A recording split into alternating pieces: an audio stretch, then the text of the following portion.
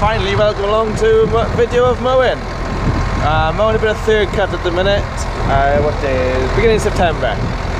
Like you can see, I got the 6480 with the Claas 3200 Disco on the front and the Claas 3150 on the back.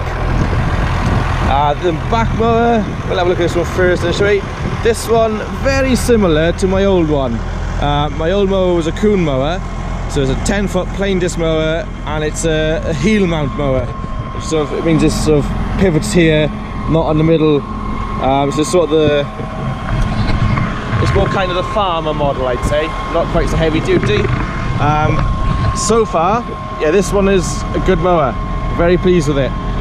Easier to hitch on and unhitch off the tractor than the old version.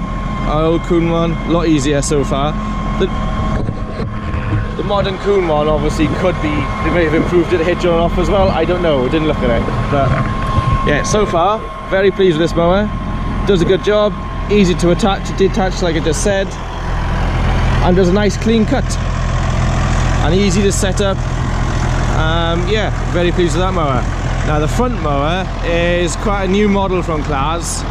This is the 3200F, which is a plain disc mower. It's the Disco Move. Now this is the first front mower that we've owned and run, so I can't tell you if it's better than any other make, or I don't know.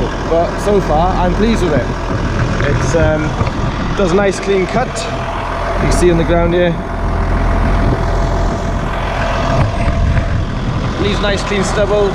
It and follows the ground well. So far, so happy. So let's jump in and have a look.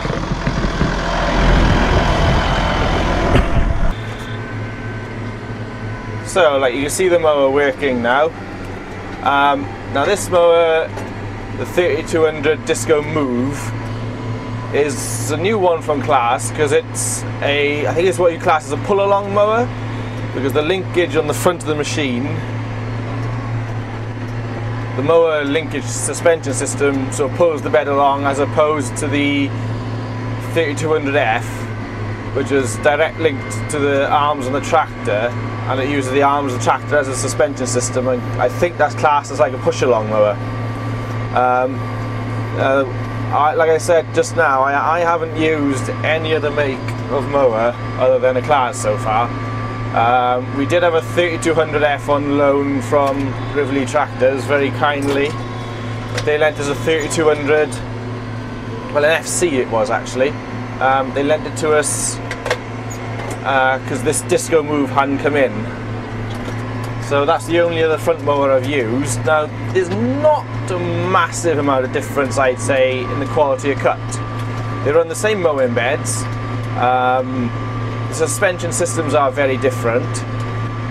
But where you do notice the difference then is when you get into more rougher, undulating ground and you want to sort of push the pace on a bit. If you want to sort of get on and get up a couple of gears, that's where we notice the Disco Move will follow the ground much better. But if you're on flat land, I don't know, the 3200F would be fine, possibly, I don't know. It must be fine. The Claas have been making the 3200F for years. I suppose they've made this Disco Move to keep up with the competitors who offer different suspension types on their mowers.